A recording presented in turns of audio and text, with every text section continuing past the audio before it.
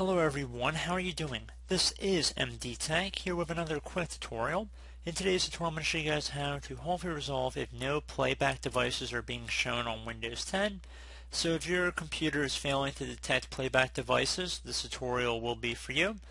So we're actually going to start by displaying any hidden devices that are enabled, or I should say disabled, on your computer from being shown. So we're going to start by opening up the Start menu. Just left click on the Start button one time. Type in CMD. Best match should come back with a command prompt right above Desktop App. You want to right click on it and left click on Run as Administrator.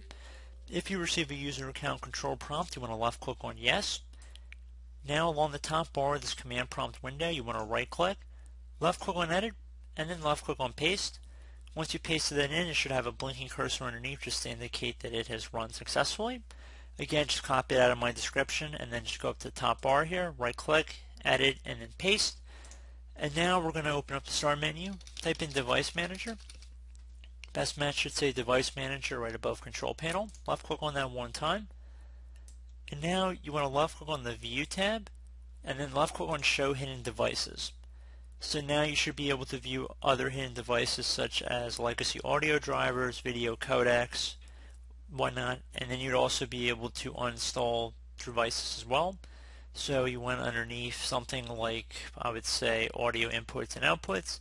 If there's anything in here, you could uninstall it if you didn't want to. So pretty straightforward. And if you wanted to update something, you just right click on it and update driver.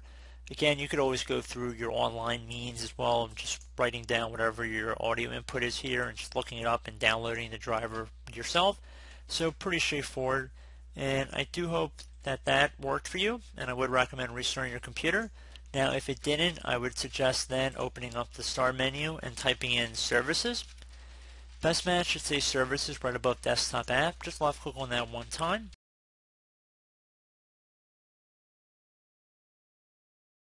And now you want to go down to get to Windows Audio. So I'm going to scroll down here.